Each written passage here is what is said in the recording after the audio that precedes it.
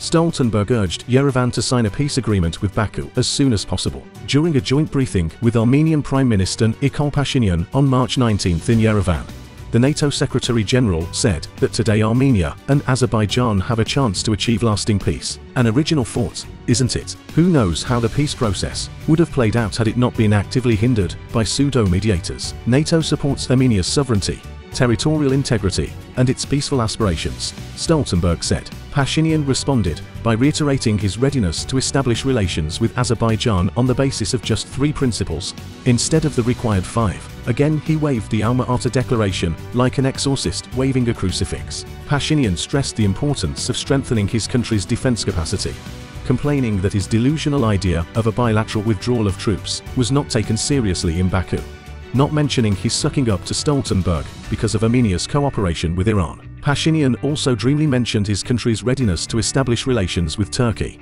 apparently hoping that Washington would persuade Erdogan not to coordinate the coveted normalization with Baku, but in vain.